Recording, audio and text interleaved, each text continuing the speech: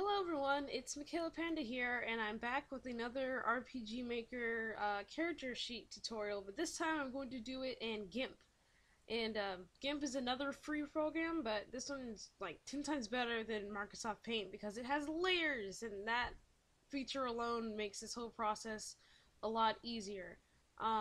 You definitely don't have to use a character sheet template because you can just set up the grid to however you want, and that makes importing the characters so much easier.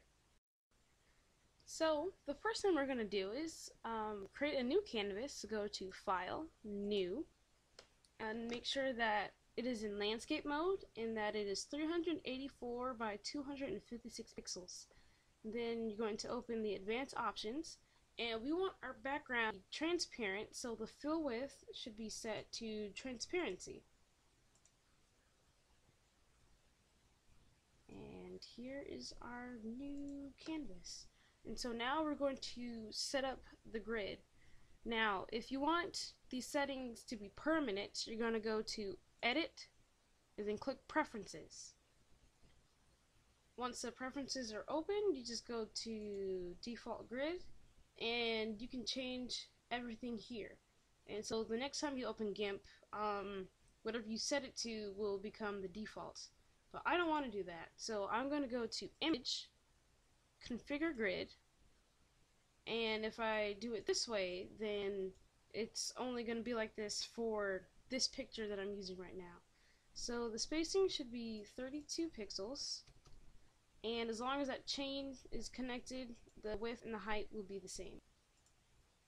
And so now we actually want to make our grid visible, so go to View, Show Grid, and it'll pop up.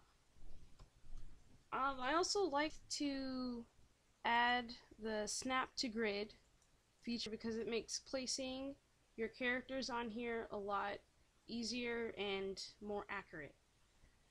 Speaking of characters, you're going to go to File, and we're going to select Open as Layers, and this is a very lovely tool because it opens their pictures as a current layer inside of the canvas that you're working on.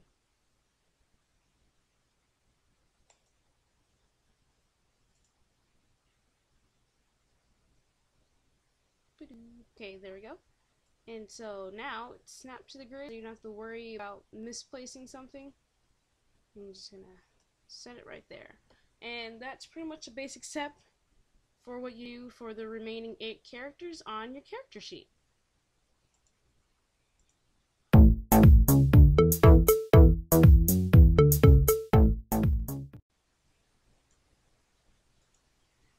And now we are done. We have a full 8 character sheet, and that took me about like a minute or so.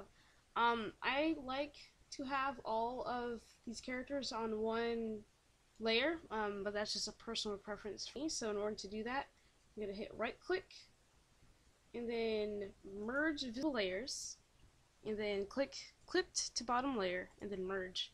And everything is on one layer, and that's pretty much how you do this in GIMP. It's a lot easier than Microsoft Paint. It takes like a fraction of the time. There's no extra steps that you have to do. So in order to save this, we're going to File and then Export As, and then just name it whatever you need.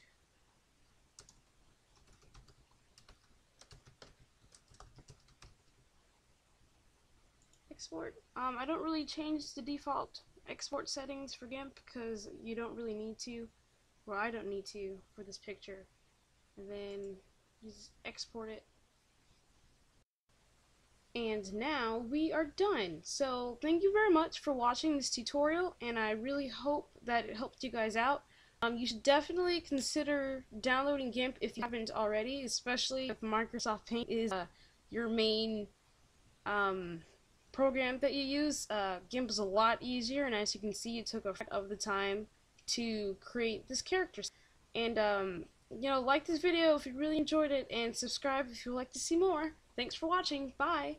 Never give and I'll never be this. Sing songs, us sing promises never give, and I'll never be there.